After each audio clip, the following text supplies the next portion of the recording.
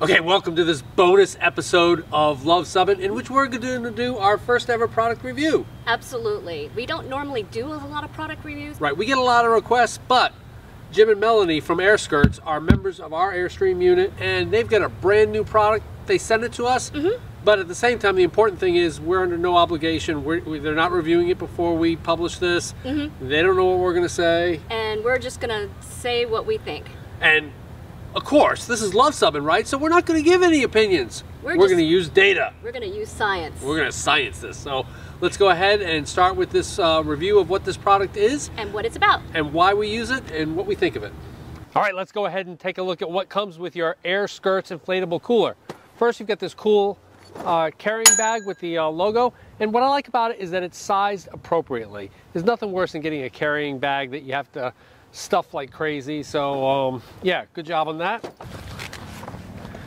Your cooler, once it's deflated, is in the center portion here with two hold down straps and a middle strap that is very convenient when you're actually trying to get the cooler back into the bag, making sure that strap is keeping things tight. Up top here, you've got the nice little carrying area. It comes with a standard SUP or stand-up paddleboard inflatable pump. And I don't know, I like this little thing here.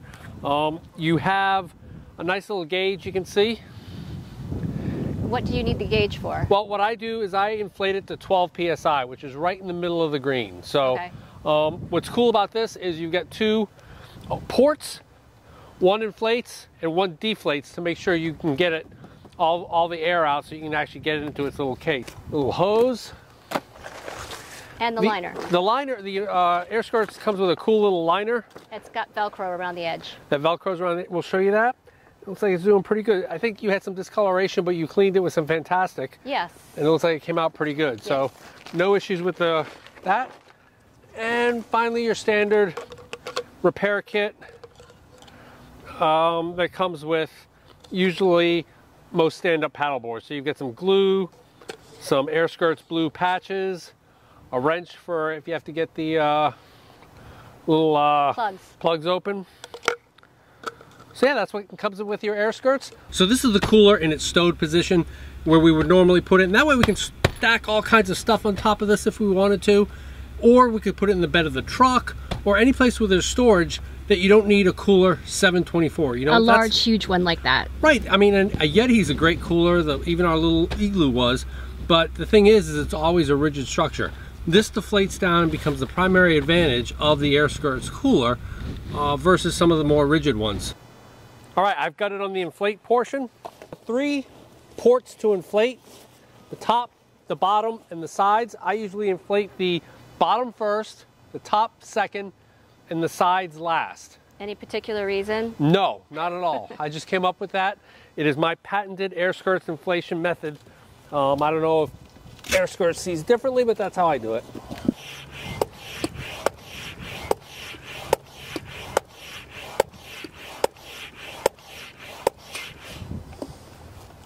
But this is the only thing I'll make a point of, is that this thing tends to fall out a whole lot. And I don't think that's Airskirts' fault, but especially when you're doing the side one.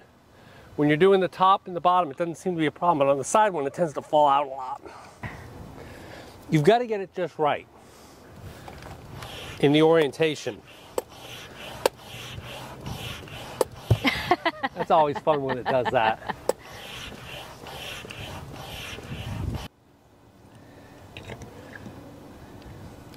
And there you have it, less than 5 minutes. And lastly, we'll just go ahead and put the liner in. So that was one comment that I noticed, was that the liner was a fairly good fit, but not perfect. Perfect. And here at Luv Subbin, we like perfect. Okay, let's talk a little bit about the science that we're going to do to determine if this cooler is a good product or not. Okay. What's the first step in any science that we do? You always quiz me on this. The null hypothesis. Yes. And so what is our null hypothesis for this issue? There is no difference between this cooler or a regular kind of portable compact cooler. What we're going to do is a couple different things. We've determined the volume, the interior volume of both coolers. We're going to measure out the same amount of ice per the volume of the cooler. So the first cooler will have, I think, 3.8 pounds of ice, and this cooler will have 10.2 pounds of ice. We've got 2 bags. We're gonna have 2 different measuring ports where we've got aluminum foil that we've taped to the side so that we can measure the temperature very accurately on the side and the front. We'll use our infrared probe to check that. We'll use our infrared camera to look for any cold spots or hot spots. And then we'll do the math and we'll figure out which one performs better or the same and whether we have to accept or reject our null hypotheses. Let's do some science. These are our test samples we'll be putting in. I'm gonna get an initial temperature. So what's the first temperature? 68.9. We'll get a feel for these cans. 83, 84, 83. So we'll say 84 degrees. And what's the ambient temperature right now? 87. All right. Close this guy up. 69 on the front. Side is also 69. 84.9. All right, so we'll call it about 83-ish. This is sort of a crappy old cooler that we have, so it's not, we're not comparing apples to apples here. Once the coolers were loaded, we conducted an infrared thermography scan. What we're looking for here is any cold spots or any escaping cold air. The other thing that's kind of interesting is notice how hot the red color got on the small cooler versus the light blue of the Airskirts cooler. All right, it is 5:30 now. We've had these out for about 4 hours. You can see the sun is going down, so we're starting to cool off. It's probably, what, about 70? Yeah, about 75, 76. Versus the 87 that it was. So a couple of things are gonna happen in quick succession here. The first is we're gonna open up the Airskirts cooler and I'm gonna do some infrared thermography of what it looks like inside. And then I'm gonna take some thermal temperatures of our test points on the front, the side, and the cans. Close that up. We'll repeat the process with the igloo cooler. Yep. And then we'll go. The cheap igloo cooler. Yeah, well, it's cheap, but I think they use those for like transporting hearts and kidneys and stuff. You see that on TV, so it seems to work back then. So, yeah, let's go ahead and then we'll dump the water off. We'll see how much melted, and we'll get some actual data here on these 2 coolers. Should be good. All right, ready? So let's get some infrared thermography here. Ready? All right, go ahead and open her up. All right, everything looking pretty cold. All right, let's go ahead and get some temperatures. Okay. Side is 44.4, 51 on the front, and the cans are about 45 degrees each. That's still looking pretty cold. Not so much on the sides though. All right, let's go ahead and the front, and we'll do the side first. 41. Front is 43. And the cans are about 46.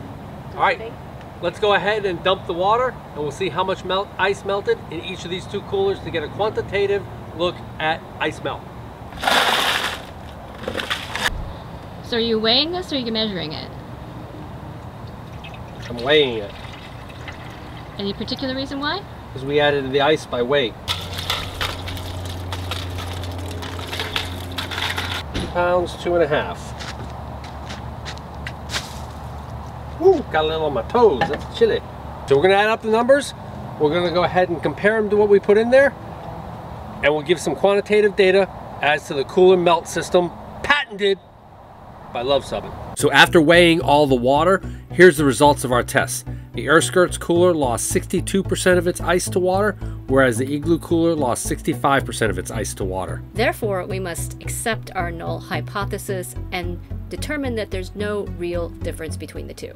All right, well, there you have it. Our science for checking out this new product from Airskirts, this new inflatable cooler. We've had it for about 2-3 months now. 2 months now. Yeah, 2 months now. Using it constantly on the road. And what are your impressions? My impressions are that it works just as well as a regular cooler. Yep. It's convenient to have when you really need a large cooler, but it doesn't need to be there all the time. Is it the best cooler in the world? You know, I don't know if it is the best cooler. We couldn't test it against the Yeti because we don't have a Yeti. Right. And like you say, for those emergency situations, let's say you've got one of the RVs now that don't have propane, that are just on battery and electricity, and bam, your power goes out for a couple days for whatever reason, and you can't recharge your batteries. Well, all of a sudden you can inflate this puppy, put all your stuff in it, and you're good to go. And it would be convenient if you had to defrost your fridge, or if you had to move a lot of your stuff from your refrigerator to another refrigerator for whatever reason. $2.99 for now, or $3.99 is what it's going to be coming up soon once the initial deal is over, once the pre-orders are done. But yeah, brand new product. we're loving it. Airskirts, good job. So if you like this product review, Give us a big thumbs up. and if you think we've earned a subscription, click to subscribe. And comment below if you have a larger cooler and if you find it useful. Or what you think about the inflatable cooler. Good idea? Bad idea? Yeah. What? Because we come out with RV and Airstream related videos and the occasional, well, not occasional, this is our first one ever, Yeah. product review every once in a while. Thanks for watching.